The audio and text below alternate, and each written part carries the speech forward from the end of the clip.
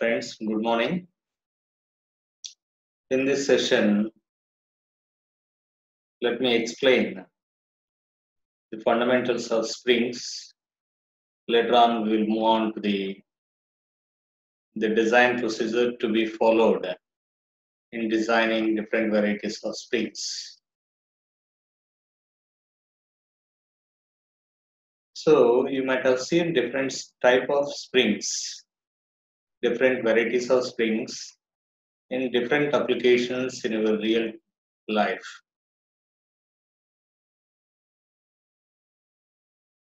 Right? You might have seen a spring used in a ballpoint pen or a spring used in the shock absorbers of automobile, spring used in the wristwatches, springs used in the trucks of four-wheeler, or the springs used in the clips, or the springs used in the vibrators, right? So all these are the mechanical elements which are subjected to elastic deformation. You might have studied the property elasticity in our mechanics of solids. Elasticity is the property by virtue of which it can regain its original shape and size after the removal of load. Is it right? So here, once the load is removed, the member regains its original shape and size. That is the property of an elastic member. So here spring is also an elastic body. A spring is also an elastic member. So a spring is defined as an elastic body whose function is to distort when loaded and to recover its original shape when the load is removed. It distorts when the load is applied and recover its original shape when the load is removed. So the spring is subjected to the deformation. What type of deformation is produced in the springs? It is only temporary deformation. When the load is removed, so its size and shape is similar to the size and shape of the original body or the original object. That's what an elastic body. So here the spring is also same, right? You might have seen the spring used in our ballpoint pen. Once the knob is pressed, the spring gets compressed, and when the knob once again pressed, it regains its original size. The compression disappears or the contraction disappears and it regains its original length. Okay, so these springs are used in wide varieties of applications, particularly in the machines or mechanical members. So this spring is having different functions in different applications. Okay, so that's why we need to discuss the functions of these springs in detail. Based on that, we can consider different types of springs. Let me explain the basic functions of springs. Basic functions of springs. So there are 5 functions. Firstly, to cushion, absorb or control energy due to either shock or vibrations, to cushion, to absorb or to control energy due to either shock or vibration. So as in the case of car springs or shock absorbers of automobiles or the springs used in vibration dampers. In all these cases, the springs acts as either to provide cushioning or either to absorb the energy or either to control the energy. So this is the function of a spring in the core springs, shock absorbers, and vibration dampers. In core springs, the spring provides the cushioning to the members in the car. The spring used in the two-wheeler absorbs the shocks when it is entering into the digs or uneven surface. Similarly, the spring used in the vibration dampers controls the energy. Right, so this is the first function of a spring. And when you look at the spring used in our brakes, clutches, or spring-loaded valves, you might have seen valves, spring-loaded valves in our IC engines, or you might have seen brakes, or you might have seen clutches. In all these cases, the spring is force applying member. Spring acts as force applying member. So the second function is spring is used to apply forces.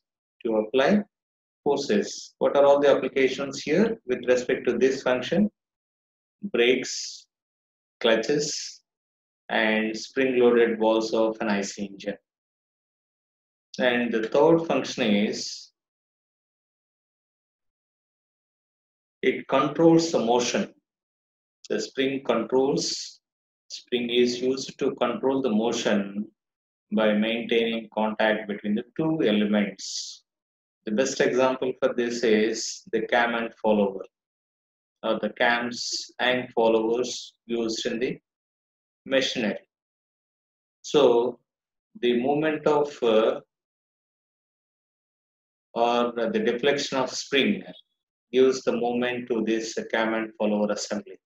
So that means it is simply controlling the motion of these two elements. So that's why the spring is used here to control the motion, right? And the fourth one is the spring used in our spring balance.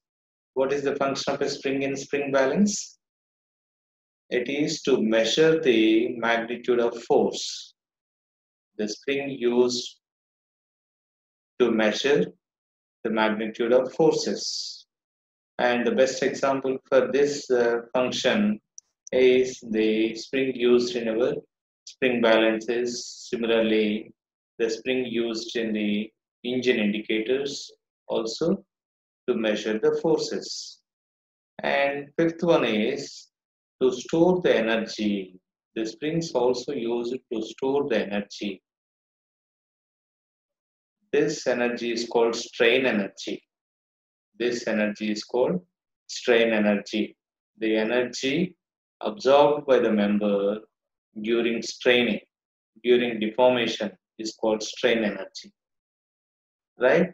So now the spring is used to store the energy, and this energy is used to do some other work. So the best example for this function is the spring used in the watches, spring used in our toys, etc. Right? So you might have seen toys with the keys, right? So once the key is released, the toy takes the respective motions, right? Because it is stored with certain amount of energy when the spring gets strained or when the spring gets deformed, and this energy is utilized for further work, right? So these five are the functions of springs, right? First one is to provide a cushioning or to control the energy or to absorb the energy. right? The best examples for this is core spring, shock absorbers, and vibration dampers. And the second function is to apply forces. What are the applications here? Clutches, brakes, and the spring-loaded walls of an IC engine are the best examples for spring as a force applier. And the next one is to control the motion as in the case of cam and follower.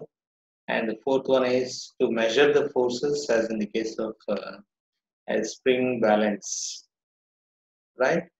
And the fifth function is the spring acts as energy storage device, and the stored energy can be further utilized to do certain type of work, right? So these are the functions of springs. Next one, classification of springs. Classification of springs. So there are different varieties of springs, as I said earlier. There are wide range of applications for each and every type of spring, right?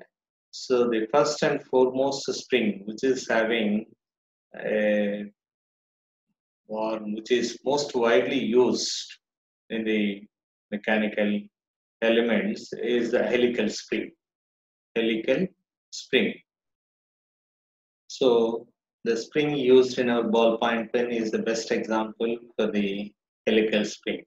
The spring used in our two-wheeler shock absorbers is the best example for helical spring. You might have done the experiment on spring testing machine, right? To find out or to know the different properties of materials in our mechanics of solid slab, right? So the helical spring is generally made up of a wire, right? So a wire is coiled in the form of a helix. A wire is coiled in the form of helix and is primarily intended for compressive or tensile loads, is known as helical spring, right? So it is generally made up of a wire. A wire is wounded in the form of a helix, or you can simply keep a wire on the circumference of a cylinder, then you will get a helical spring. These helical springs are generally designed for either compressive loads or tensile loads, right? So as I said earlier, the helical spring is generally made up of a wire, and this wire may be of varieties of cross section, generally either circular cross section wire or a square cross section wire, or sometimes a rectangular cross section wire, right? So here we have two types of diameters in the helical spring nomenclature. One is the wire diameter, other one is the coil diameter. Coil is formed when it is wound around the cylindrical surface in the form of a helix, right? So these helical springs are generally of two types based on the load to which it is subjected. The compressive helical spring and the tension helical spring, right? Compression helical spring and tension helical spring. So in the case of compression helical spring, initially the coils are spreaded and the coils are not in contact with each other. The coils are distanced with some amount of gap, and when the load, compressive load is applied, and the coils are in contact with each other, and all the coils are come closer to each other, right? So likewise, you will get the deflection of spring or the straining of the spring, thereby the function of the spring is fulfilled. And second one is a tensile helical spring. Initially, the coils are in contact with each other, like the spring used in our spring used in our spring balance. it is a tensile helical spring. Right? When the load is applied, the coils are subjected to the elongation. Obviously, the contact between the adjacent coils disappears. Okay, so look at the figures of this compression and tensile helical spring. This is a tensile helical spring. This is a compression helical spring. There is a gap between the coils, the adjacent coils of the spring. When the load is applied, then these coils come close to each other. These coils come close to each other and contact with each other. Then the corresponding contraction or the deflection takes place. And the second one is a tensile helical spring, right? So this is the spring used in our spring balance. When you apply load here, and here this is the supporting end. When you apply the load at this end, the coils are displaced or the coils are subjected to the deflection and it is subjected to the elongation. Thereby, the contact between the adjacent coils disappears. Okay, so it is subjected to the elongation, right? So this is tensile helical spring and this is called compression helical springs. And these tensile and compression helical springs, also known as closely coiled helical spring and open coiled helical springs, respectively. Since the coils are closely packed or in contact with each other, hence the tensile helical spring is also known as close coiled helical spring, whereas the coils in the compression helical springs are having some gaps or there is no contact between any two adjacent coils. The coils are free to open. That's why this spring is also known as open coiled helical spring. Right? So we will discuss these two in detail. When the spring wire is coiled so close that the plane containing each turn is nearly at right angles to the axis of the helix, and the wire is subjected to torsion. So, in the case of close coiled helical spring, the spring wire is coiled so close to the plane containing each turn. That means the plane of each coil is exactly perpendicular to the spring axis or is exactly right angles to the axis of the helix or the axis of the spring. And here the wire is generally subjected to torsional loading, right? So in the case of close coiled helical spring, since the coils are very much close to each other, in contact with each other, hence the helix angle is very, very small and it is usually less than 10 degrees, right? Whereas in the case of open coiled helical springs, the helix angle is a bit larger when it is compared with the helix angle of close coiled helical spring, right? So the major stresses produced in this type of close coiled helical springs are shear stresses because the spring is subjected to torsion or twisting, which induces shear stress. The load applied is generally parallel to or along the axis of the spring. The load applied is either along the axis of the spring or parallel to the axis of the spring, like eccentric loads.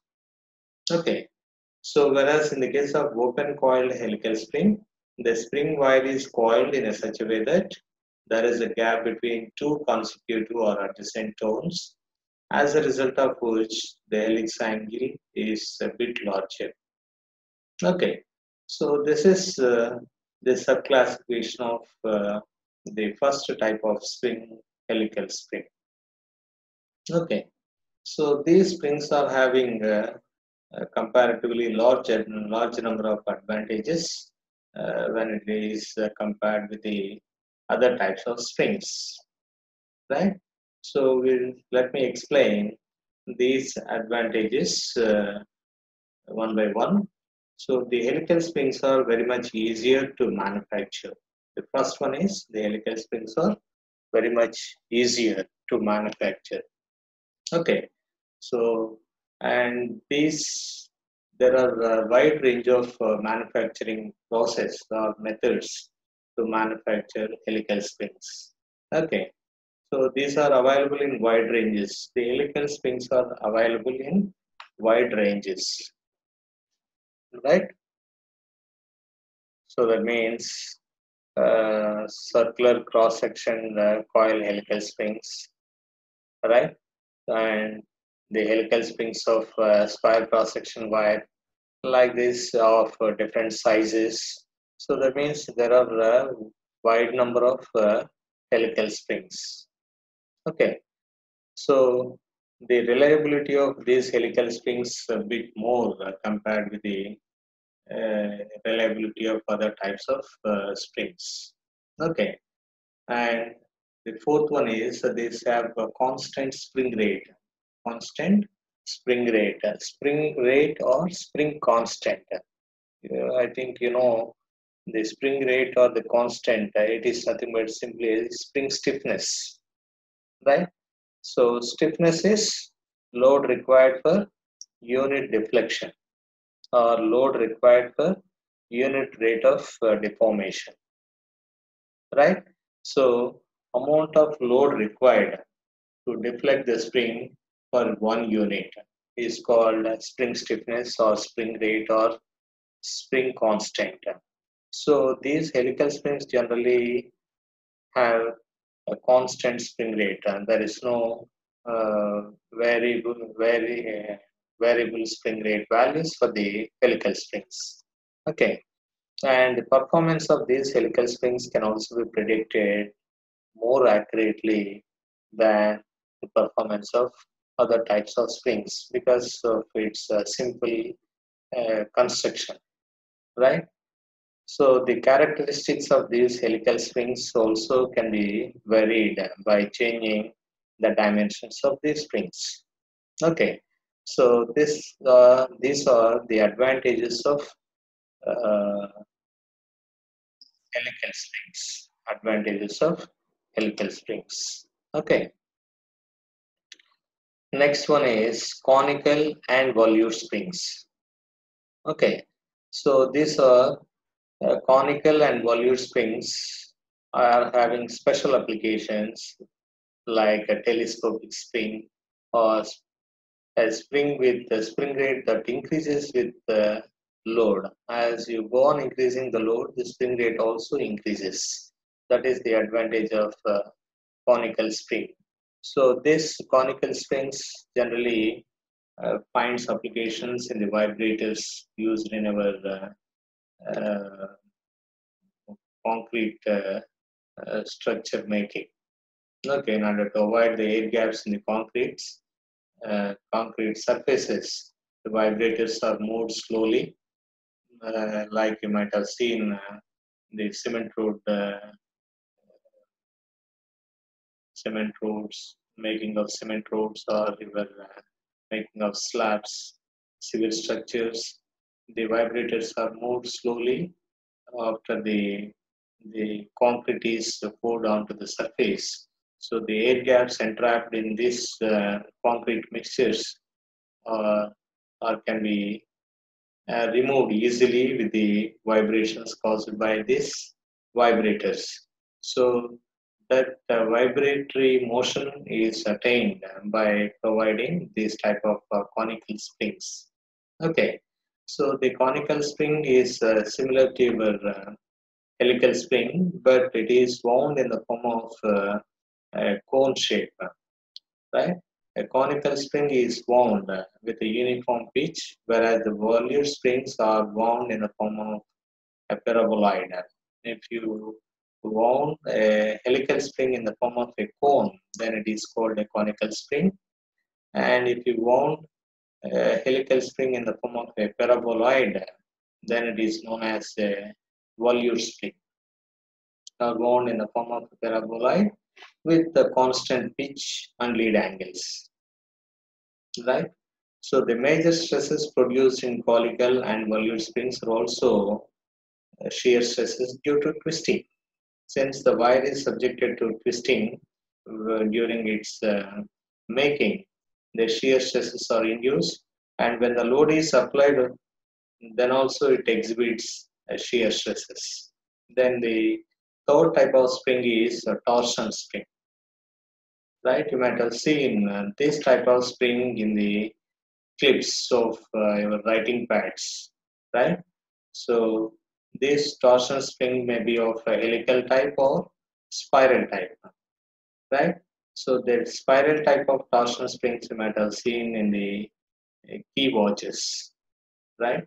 So helical type may be used only in the applications where the load tends to wind up the spring, and are used in various electrical mechanisms, right? And what type of stresses are produced in these torsion springs?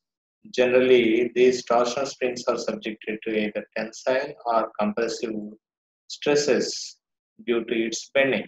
If you look at the pictorial representation of torsion spring, you can understand what type of stresses are induced during its straining or the deformation. And this is helical type of torsion spring, and this is the spiral type of torsion spring, right? So this type of springs you might have seen in the clips of writing pads, and this type of torsion spring you might have seen in the this one key watches, right? Once the key is given, the number of windings increases and clump close to each other, right? When the key is released, slowly the spring uh, subjected to the releasing of energy, slowly the strain disappears. The spiral type is also used where the load tends to increase number of coils, and when generally these spiral springs generally made up of a flat strip, whereas this helical type of torsion springs generally made up of a circular wire like helical springs, right? So these flat strip torsion springs or the spiral type of springs generally used in the watches and clocks, right? And the fourth varieties of springs is the laminated or leaf spring. Laminated or leaf spring. This spring is also known as a laminated spring, since number of flat strips are laminated uh, as a single unit. That's why it is also known as a laminated spring. And these flat strips also known as leaves. That's why this spring is also known as a leaf spring, right?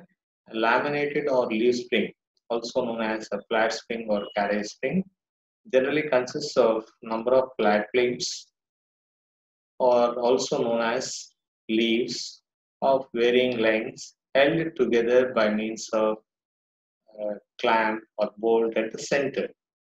The detailed construction of these laminated or leaf springs will be discussed in the subsequent classes. So the application of this laminated or leaf spring generally in the automobiles. You might have seen trucks, right?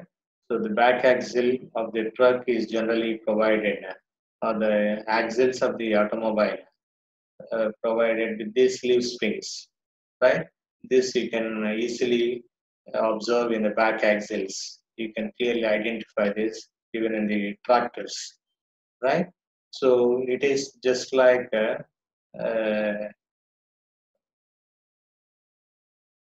bow shape, right? When the load is applied in the trucks, the springs gets deflected. That means the curvature initially provided in these plastics, and this curvature disappears when the load is applied. And when the load is removed, once again it regains to its original shape. That means a flat plate with a curvature. Okay, so the when it comes to the stresses induced in these laminated or leaf springs, these are tensile and compressive stresses. Okay, so torsion springs and laminated springs are subjected to tensile and compressive stresses, whereas the previous first two varieties, helical springs, conical springs, and volute springs, are subjected to uh, shear stresses due to torsion. Right? Let us have a look on this the say line diagram of this leaf spring. Leaf spring generally provide with a number of flat plates, usually provide with a bit amount of curvature, and these plates are bundled together or held together by means of the central bolt, and this entire unit is placed on the axles, right? And on the top of it, the truck is placed. When the load is applied on the trucks, this curvature disappears. These curved strips becomes flat, and when the load is removed, once again, the curvature comes into the picture. That's what happening in the functioning of laminated or leaf spring. Anyway, we'll see this in detailed manner in the coming classes. And special varieties of variety of spring is disc or Belleville spring. These springs generally consist of a number of conical discs held together by means of a central bolt against slipping. Right? So these springs are generally used in applications where high spring rates and compact spring units are required, right? So due to the space restrictions, some of the applications requires high spring rates within the limited space. In such cases, you can go for Belleville springs or disc springs, right? So these type of Belleville springs are generally subjected to tensile and compressive stresses, as in the case of laminated spring. So this is a disc type of member, and this is another disc which is placed in opposite orientation, and all these discs or the conical plates are held together by means of a central bolt along the axis. Then it acts as a spring, because here there is a gap between the adjacent conical plates. Right, when the load is applied, all these conical discs are subjected to the deformation. Thereby, the curvature or the concavity provided in the surface of this disc disappears. It will become a flat plate, and when the load is removed, once again, it regains its original shape. Likewise, you will get the spring action in the case of Belleville springs. Okay. Then, apart from these varieties of springs, there are certain special purpose springs which are generally used in specific applications, like liquid springs, rubber springs, ring springs, right? So these are all the special varieties of springs. These are designed for special functions, right?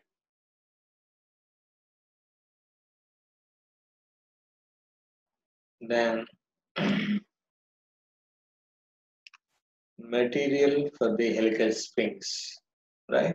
The selection of material for the helical springs. Okay, so let me explain the terminology and the design procedure of helical springs first. Later on, we will move on to the design of other types of springs. Here, we will concentrate only on the design of helical springs and design of the laminated or leaf springs. Okay, so the spring is basically an elastic member. Is it right? So that's why when you select the material for this spring or the helical spring, The material of the helical spring should have high fatigue strength, high ductility, high resilience, and it should be creep resistant. Okay, so these properties uh, must be possessed by a material which is selected for the manufacturing of helical springs. Okay, since the springs are subjected to uh, variable loads, it should have a high fatigue strength. Since it is an elastic member, it should have high ductility, and it is a strain energy storage member. That's why it should have high resilience, and it should also be creep resistant member. Okay, it largely depends on the service for which they are used. That's why these are classified as severe service helical springs, average service, or light service. Right? Severe service means rapid continuous loading where the ratio of minimum to maximum load is one half or less, like automotive wall springs. Okay, when the spring is subjected to high rate of variable loads, then it is comes under severe service helical spring. Okay, then like springs used in the governors, springs used in the automobile suspensions, etc., comes under average service, which includes some stress range. Okay, not like a severe service. It is subjected to only certain amount of variable loads. Right? Light service includes the spring subjected to loads that are static in nature. Right? Very infrequently vary. So always the value of the load is same throughout its functioning, like safety valve spring. Right?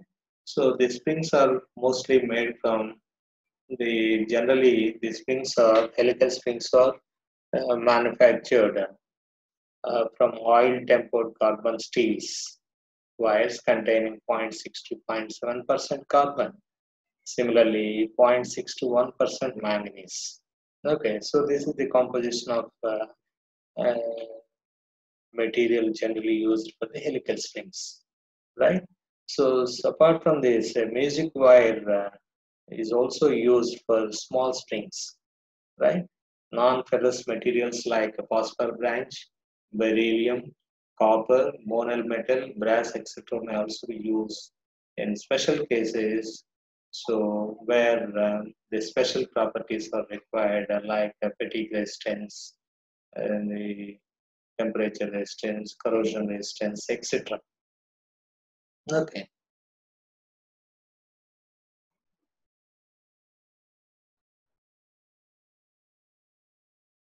right.